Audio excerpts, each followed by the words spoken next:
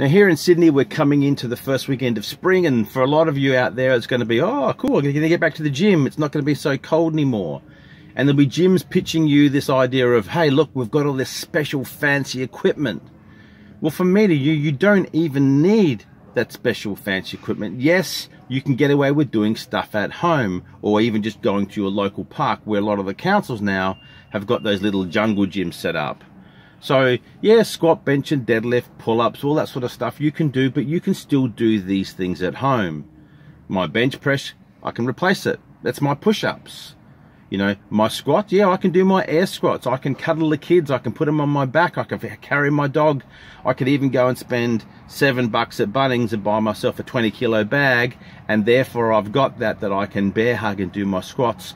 I can rack it up on my shoulder and do my walking lunges, and I've even got a bench or a chair in the house. I can do my tricep dips, and that bag again, I can try to use it and I can try to curl.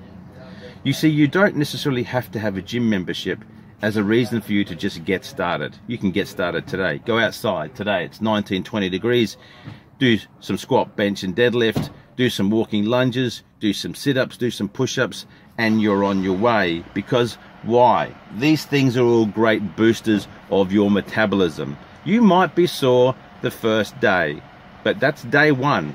The rest is yet to come.